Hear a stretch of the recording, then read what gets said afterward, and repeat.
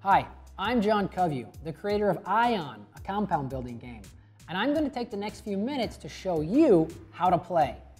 Let me start with a quick overview. So in Ion, the goal is to get the most points by creating neutrally charged compounds or sets of noble gases. Each player is dealt a hand of 8 cards. They'll select one and play it in front of them, and then will pass the remaining cards to the player on their left, receiving a hand of cards from the player on their right. This card selection process continues for 1 round, at the end of which players will score points based upon the type and quantity of cards in front of them. Players also have a set of action tiles, which they can use to gain additional actions throughout the game.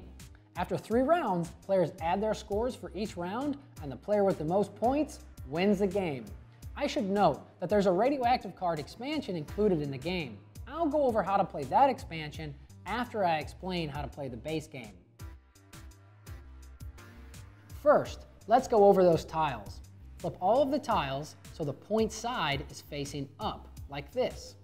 These tiles come in sets of 3s, and you can find the sets by matching them according to these letters. After that, flip the matching sets of 3 tiles point side down and randomly give 1 set to each player. Players should not look at the point side of these tiles. Put any unused sets of tiles back in the box. Now it's time to set up the cards. There are 2 different types of cards in the game, and you can tell them apart by their backs. These are the drafting cards, and these are the compound goal cards. Shuffle each deck separately. If you're playing with 4 players or less, remove the cards with this 5+ symbol in the corner, and then flip 2 of the remaining cards face up in the center of the table. If you're playing with 5 or more players, leave the cards with the 5+ symbol in the deck, and flip 3 goal cards instead. These cards indicate specific compounds, which will score players additional points if built. Now, pick up the drafting cards. If you don't want to play with the radioactive expansion just yet, remove them from the drafting cards and place them back in the box. Now flip 4 of these cards face up in the center of the table, close to the goal cards. The arrangement doesn't really matter. If any of these cards are the same, replace them with new drafting cards until all 4 cards are unique. Lastly, deal 8 drafting cards to each player. This makes up a player's hand. Game setup is now complete and you're ready to play the game. But before we get into the actual gameplay, let's go over our objective. Your objective is to create neutrally charged compounds. Let me show you what I mean. Each ion has a charge, either positive, indicated by this plus sign, or negative, indicated by this negative sign.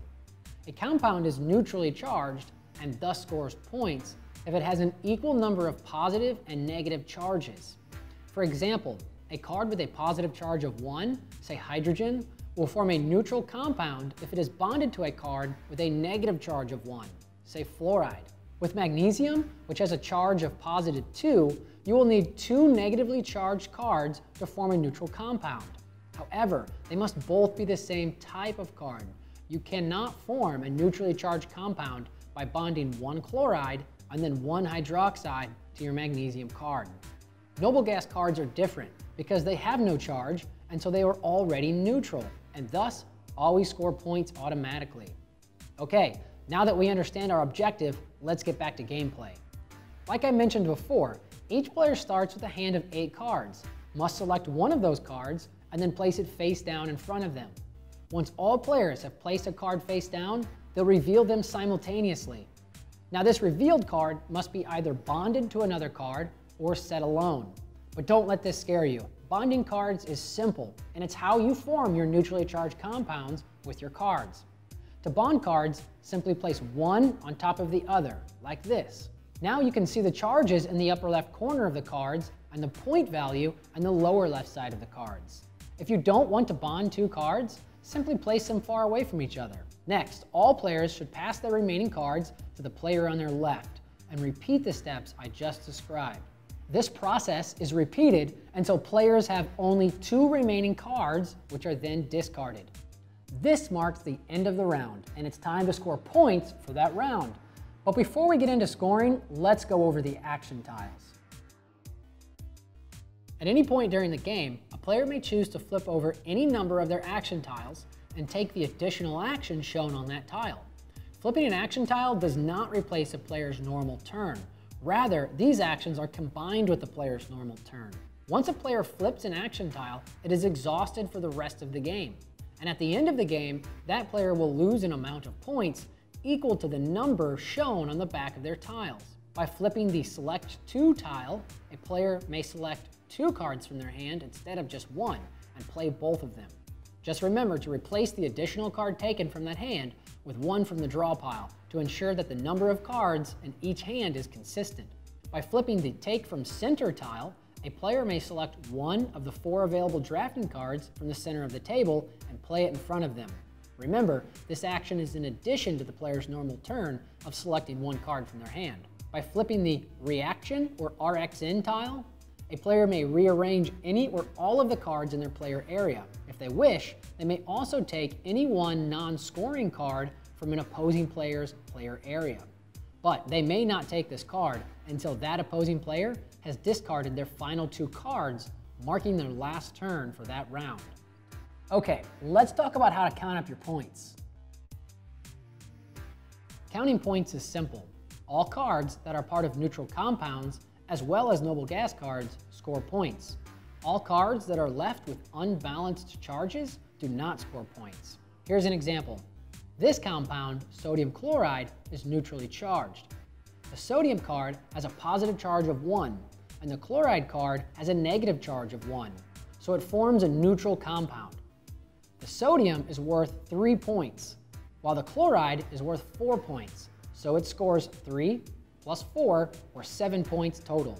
This compound, magnesium fluoride, is also neutrally charged. Since the magnesium card has a positive charge of 2, each fluoride card has a negative charge of 1, and there are 2 fluoride cards. So it scores 5 plus 3 plus 3 for a total of 11 points. This chlorine, however, does not score points because it has a negative charge that is not balanced by being bonded to a card with a positive charge. Since noble gas cards have no charge, they always score points. Any single noble gas card scores 2 points. 2 different noble gas cards score 5 points, and 3 different noble gas cards score 9 points. If a player has formed a compound that is listed on one of the compound goal cards, they'll score additional points. If the goal card bears a 2-5, then a player scores 2 points for forming one of the compounds on that goal card, and 5 points for forming both of the compounds on that card. If the goal card bears a 3-7, then a player scores 3 points for forming one and 7 for forming both. Action tiles do not count towards points at the end of the round. Rather, they are scored only once at the very end of the game. Once points are scored and recorded for that round, collect all drafting cards and compound goal cards and repeat the game setup for the next round of gameplay. At the end of the 3rd round, the points for all previous rounds are added together and points lost from exhausted action tiles are subtracted. The player with the most points wins the game. And that's how you play Ion. But hold on a second. There are a few cards that allow you to do things a little bit differently. Those are the transition metal cards and the polyatomic ion cards.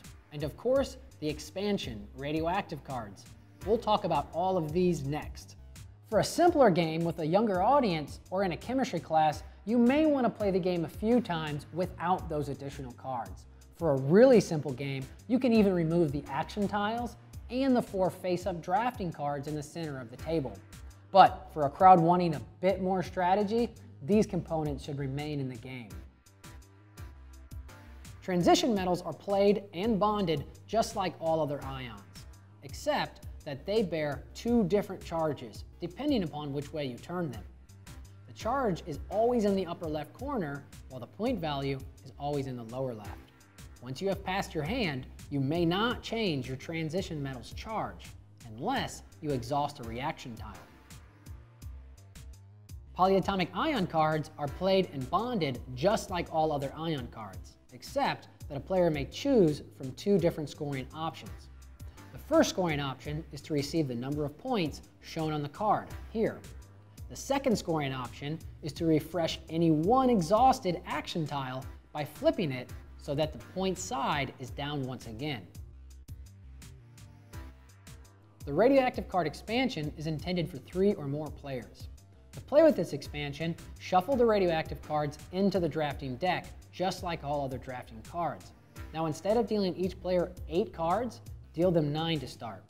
Then, continue with game setup and game play as indicated in the regular rules. Radioactive cards score points in 2 different ways: at the end of each round, and then again at the end of the game.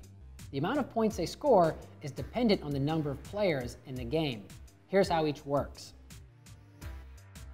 Once all players have flipped their chosen drafting cards face up, look to see if multiple people played a radioactive card that turn. If 2 players flipped a radioactive card, they should both turn their radioactive cards 90 degrees. If 3 or more players flipped a radioactive card, they should flip those cards face down. In a 3 or 4 player game, radioactive cards that are still right side up, meaning that only 1 player flipped a radioactive card that turn, score 2 points at the end of the round. If they're turned 90 degrees or face down, they'll score 0 points.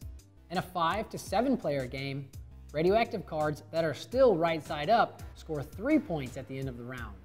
Radioactive cards that are turned 90 degrees score only 1 point. However, if they are face down, those cards lose 2 points. And this is important. Players won't shuffle these cards back into the drafting deck at the end of the round, like all other drafting cards. Rather, they stay in front of each player to be counted for in-game scoring. And here's how that works. For end-of-game scoring, the position of a radioactive card, whether it's 90 degrees or face down, doesn't matter. The only thing that matters is this number here, called the radioactive decay. Each player should add up the total radioactive decay from all of their radioactive cards they played during the game. Now, in a 3 or 4 player game, the player with the most radioactive decay receives an additional 9 points. The player with the second most receives an additional 3 points, and the player with the least radioactive decay loses 3 points. In a 5 to 7 player game, the player with the most radioactive decay receives 13 points.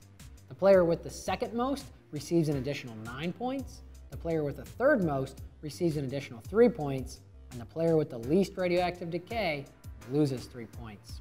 Well, that's it. You now know how to play Ion, and hopefully you've learned a little bit of chemistry along the way. For other games like this, check out our website at gotgeniusgames.com. And remember, why study science when you can play it?